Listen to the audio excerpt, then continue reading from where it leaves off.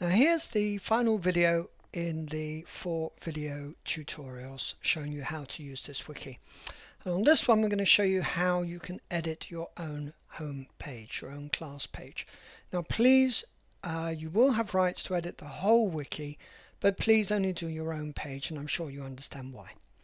So over here on the menu you'll find your school pages, and let's do the 32 school in Bulgaria, who are actually partners in the project. And we clicked on that, we come to the page. At the top here you'll see, because you have editing rights, you'll see there's the editing bar, and you can click that, edit, and ignore that box, it won't come up.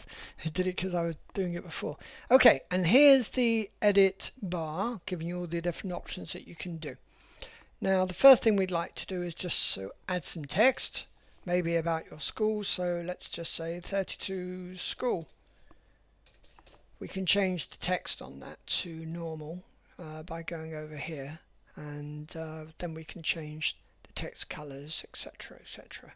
Not going to do that now, but what I will do, and what I do want to show you, is how to add a video.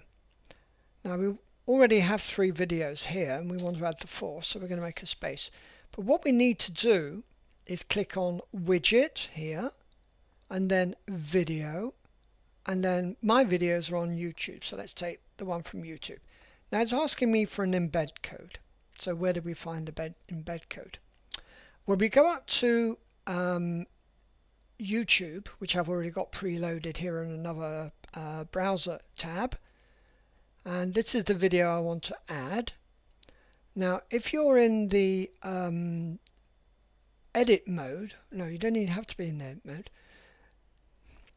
and then you can actually just go down and click on share. There's the share button there with the arrow. Under that you'll find embed. Then you're given your embed code.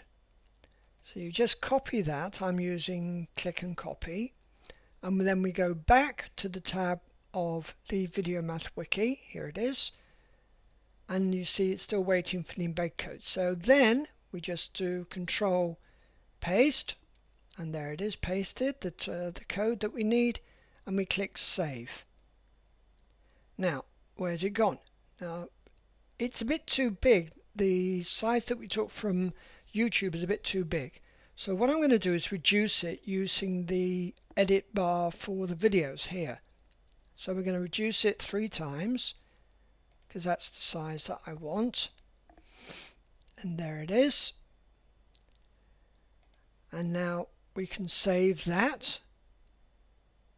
Takes a few seconds to save, and there you go with the new video that we just took, and it's as easy as that.